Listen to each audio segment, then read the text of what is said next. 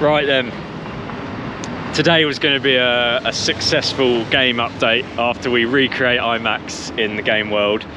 We were going to put the drone up and basically get an image of the whole spot so that the Dons can go and scan it in and turn it into a playable sort of little bit of a map.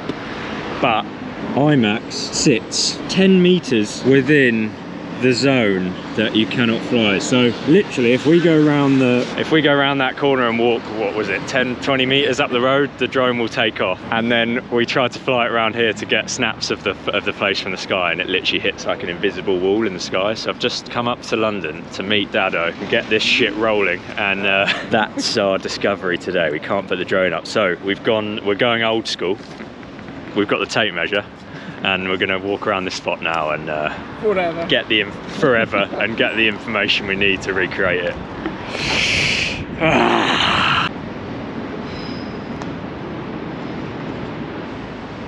I've got no idea what I'm doing. And I think like maybe even the bikes and stuff. Like maybe... Oh yeah, absolutely. Yeah. Oh, a thing.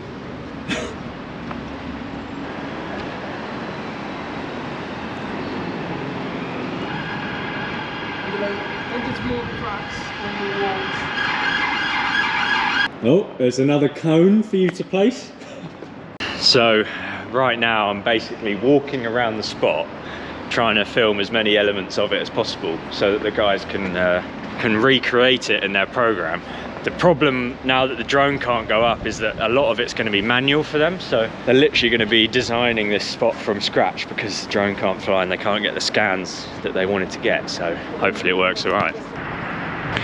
So this brown pillar is in line with the lamppost in the middle. Oh yeah. We have an arch bar at the top. You can't swing on it in real life, but in the game, definitely can. How do you measure that angle? We just guess. We're at 30 degrees, I don't know. Quite a sharp angle though.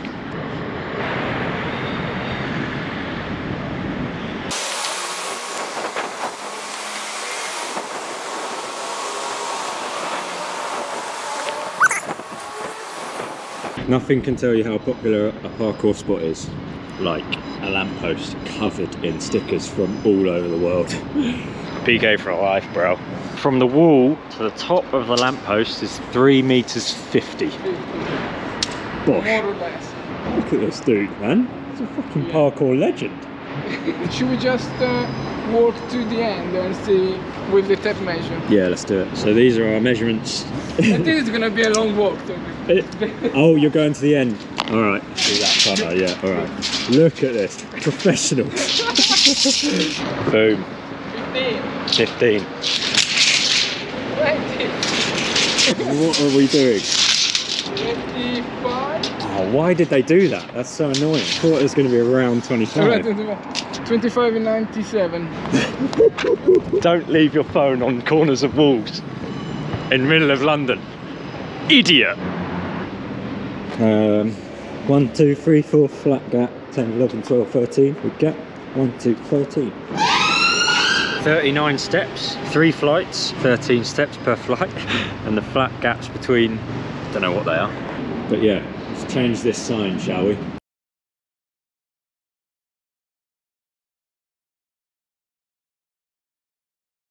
The fun bit is sort of being able to adjust spots. So we're gonna keep IMAX, I think, pretty much identical to obviously what it is. That's the whole point, is being able to like create your own lines at a place where you could actually go and visit. But what we've just started thinking about is little tweaks. Like this here, for example, for years I've always wanted to try fast ascents up this, but we can't because of this curved edge. So in the game we'll probably just make this flat so it's possible. Make some ascents and descents on parts of the spot which haven't really ever been used. Little tweaks that don't take away from the spot, only add options in the game. I think that could be cool. Maybe not though. If you want the iconic spots to be literally identical, it'd be interesting to know. Back corner, colourful lights. Like a walkway underpass. There's the spot.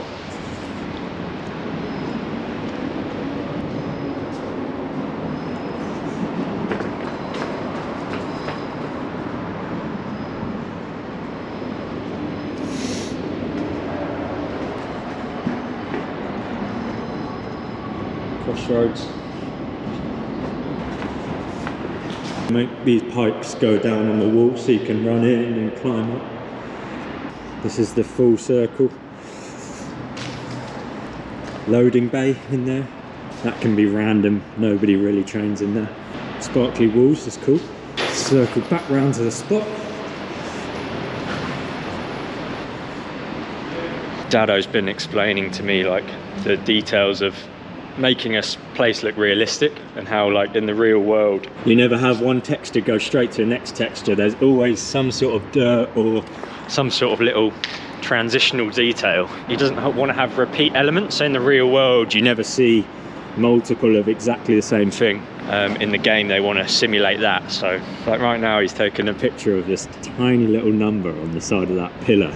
Little things like this, stuff like that. Obviously it's all always changing here, but it's pretty cool the level of detail which Dado and the team are putting into these spots. Some of the angles are tough, these sort of angles, and how they all match up, and how this is a little bit taller at that end than it is at this end. So these rails and these windowsills are used quite a lot, so definitely want to get those in. You can jump from this windowsill to the rail, to the wall. These are the rails. About 1 story drop down there. These bars are interesting. 2 bars link this, and then you have the curved bars in between, on the top of the corner. This wall, the back angled wall, comes straight and actually lines up with this pillar, and the rail carries on, same thing. And then here, handrails, bollards, and then this big drop, same drop as over there I guess. And this is the spot. Thick wall, same height. Here we can vault this wall, handrail, wall, down.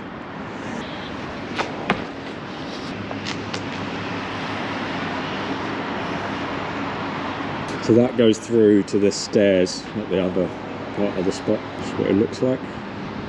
Okay, so we're getting there. We've got lots of measurements. Dado's at the top for the final height. Hopefully the tape measure reaches.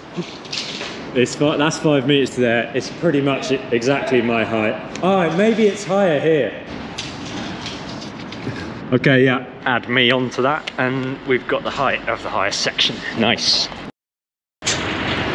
Next spot, IMAX 2. It's just started raining, so we're going to get these real quick. The dimensions are the same, obviously, for the wall. Maybe it's higher.